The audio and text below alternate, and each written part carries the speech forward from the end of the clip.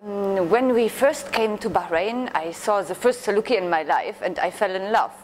And I wanted a Saluki, and usually it's very difficult to get one because it's still like it's the sheikh's dogs.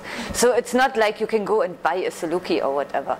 So I was lucky and found at one point in 2009, I found like 5 Salukis in a very bad condition in a cage on a farm. And I asked about them, and the guy was so happy that he found somebody interested in them. He said to me, take them all. So that was actually when we started with the Salukis. So they were in a very bad condition. We groomed them back to health and found nice people that adopted them.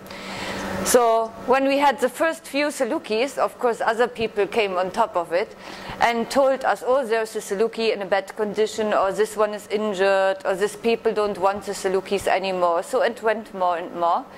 And we are taking injured Salukis or Salukis in bad condition or homeless Salukis, and we are trying to find new homes for them. Currently I have also some Salukis, they are belonging to one of my friends. I think we have currently about 25 Salukis here on the farm. Quite elegant. You know, they are moving very elegant, and they are not like a, let me say, German Shepherd dog that will jump on you and lick your face. They are a little bit careful. They are not, yes, they are a little bit shy maybe, but they have beautiful character, so I really love them.